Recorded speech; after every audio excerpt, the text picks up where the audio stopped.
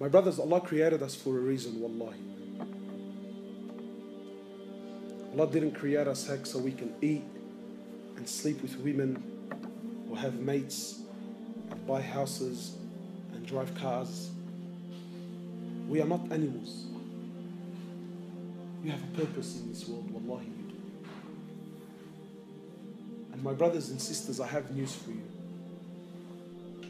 You only get one shot at life, man. There's no coming back. You only get one life, my brother.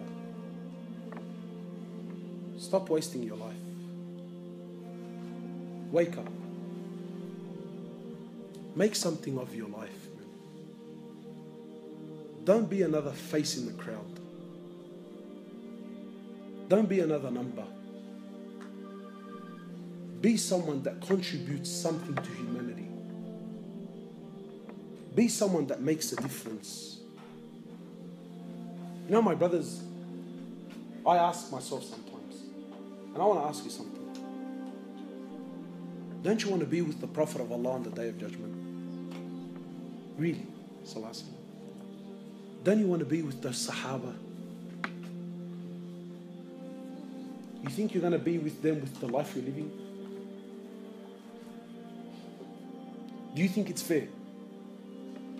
Do you think it's fair that you are on the same level of Jannah as those men who gave up what they gave up with the life that you lived in this world? Do you think that's fair? Wallahi, it's not. My brothers, Allah Azza wa Jal has created us for a purpose. To know Him, to love Him, to worship Him, to come back to Him. And I'm sure, my brothers, now you're thinking, Allahu Akbar, man, I've heard so much. Make a move, man. Make a move. Stop delaying. Stop delaying. Come back to Allah. Come back to the masjid. Come back to the Quran. Come back to the salah. Come. Start. Start. Allah's waiting for you. Allah is waiting for you eagerly. Make something of your life, my brothers. You know, Wallahi, the brothers were showing me what they do in Syria and that. I thought, Allahu Akbar, man. Imagine you're someone who made a difference in the world. Sometimes you think, yeah, what's $100 going to do in the box? Or what? But sometimes you put money in the box and that money goes to buy a package, or it goes to buy some food, or it goes to buy a blanket. And then people go to someone somewhere around the world who needs it. And that blanket covered them up and it made them warm. But you contributed to humanity, man.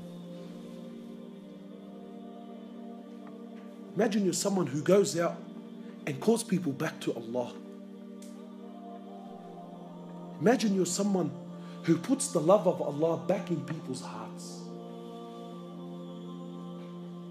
Wallahi, my brothers, the world is lost.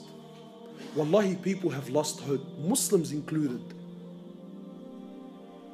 And wallahi, sometimes just telling people about Allah makes all the difference in the world, man. But who's going to do this? Me? How many people can I visit, man? I'm one man, wallahi I am. Every one of you now, didn't you hear something? Didn't something move you? Get out to the thousands of people that you know and tell them and call them back. Wallahi, my brothers, victory in this world is only through the deen of Allah. People think, brother, we're living in tough times. There's a lot of confusion. Allah Azza wa Jal says in Quran, Al-Yawma akmaltu lakum dinakum. Allah says, today I have perfected your religion.